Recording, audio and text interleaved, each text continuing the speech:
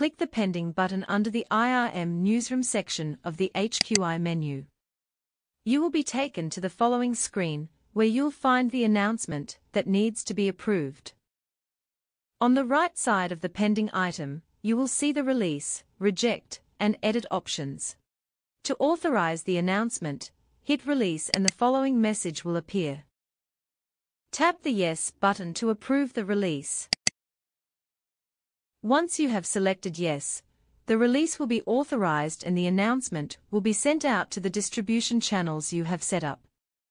A confirmation message will appear on the pending screen at the top of your page.